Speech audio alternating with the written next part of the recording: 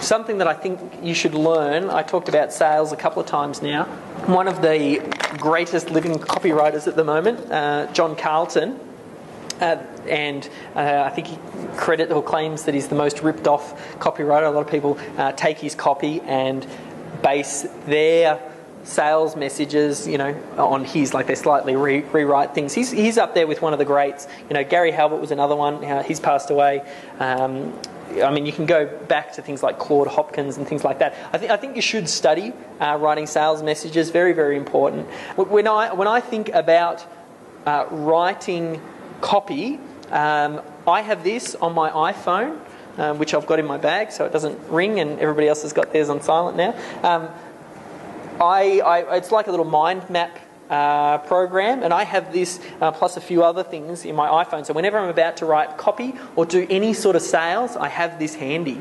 If I'm about to do a web video, I'll write out a little script, a bullet point of what I'm going to do, and I just make sure all of these elements are present somewhere on the web page. Firstly, you want some sort of headline that hooks them and drags them in.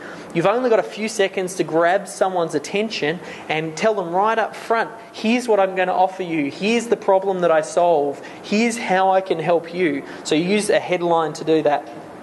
Then often I like to go into a little bit of the myth, the story. Everybody gets hooked on stories. I've always been interested, I suppose, the Richard Bandler thing gives it away, interested in the hypnosis side of things, and going back as far as like Milton Erickson, and he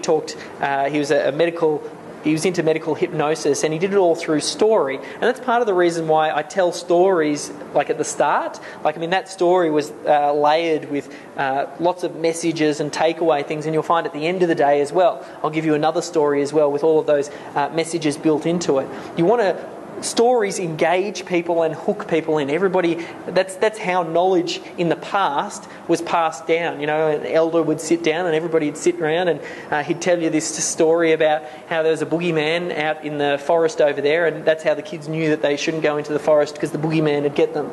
So you want to create stories to hook and draw people in, and I often like to tell stories like, where I can, I was like you, I experienced the same problem as you. You want to tell the person, understand their problems as well as they can, and almost be able to explain the problems and issues that they're having better than they can. So your avatar, you need to know them inside and out, and then you can tell the story, their story. I know what it's like when you don't have those rock hard abs. I was there too. I was compulsively eating. I used to love the Kingston cookies, and I couldn't eat enough of them. Aren't they delicious? You've probably got your own favourite food that you like to eat. You really get in there and tell that story with them, and then you kind of take them. It's almost like agitating the problem.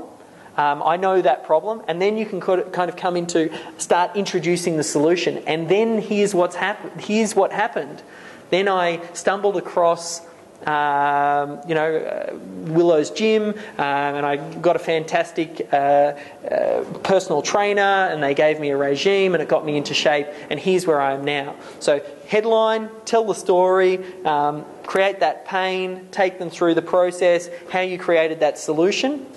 I also like to make sure that who am I as well, and on the website sometimes I won't embed it into every sales message, because if the sales message is on Melbourne SEO, if they want to find out who I am, they'll click on About Us tab up the top. But tell your story about who you are, how you got to where you are, and people do business with people. They don't do business with other businesses, and people connect with people. So by telling the story, you can really connect with someone. Then you want to make sure that you make them that offer. So once you've come up to having a solution, give them a really clear offer. What am I going to be getting? Make sure that you talk about the features and the benefits. I talked about that. Layer in your testimonials. Testimonials are key, and you'll find actually probably at lunchtime and in the afternoon break, and also at the end of the day as well, we'll be getting you guys to give testimonials as well if you enjoyed the material. So testimonials are just absolutely key, because it proves that you can deliver on your promise. I can sit here and tell you how great I am, and here's all the things that I've done, and I'm absolutely awesome. But it's so much more powerful if you just get another client or someone else to say, "Yep, He knows his stuff. He helped me. I was in the same situation that you're in. Get them to tell their story about how they were struggling or whatever, and then how they used your material or your product or service to get the desired outcome, and have them recommend to you. So I definitely use that. Try and include sort of promises and guarantees where you can.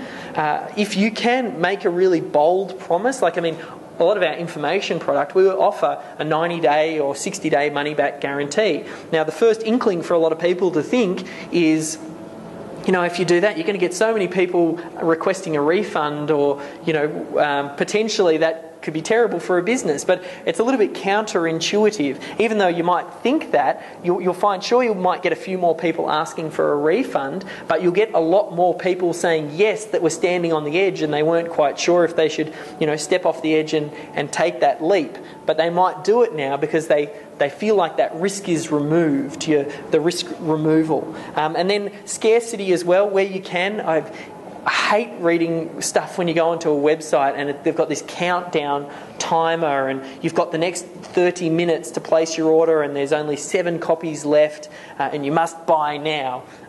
That's kind of like fake scarcity. If there's real scarcity, make sure you let them know up front. We might do a product launch and we will get a DVD set made and we'll get 50 done up in our first print run, and we'll say to them, we've got 50 ready to go. If you order now, then it'll get shipped out straight away. Otherwise, you're going to have to wait an extra 2 weeks because we're going to have to get it refulfilled, remade up before we can send it out. See, that's scarcity. If someone's keen to go and now they know I'm going to have to wait an extra 2 weeks, everybody wants stuff now. That's just the way our whole lives are at the moment. Everybody wants that instant gratification and satisfaction. So I've built that scarcity in without doing it in a sleazy sort of, non-true fashion. And then finally, that call to action. So it's kind of a little bit in the order that I would do, but sometimes I'd mix it up. I would take that, write that down, and whenever you create any sales message, just try and think, how can I embed all of these elements into it?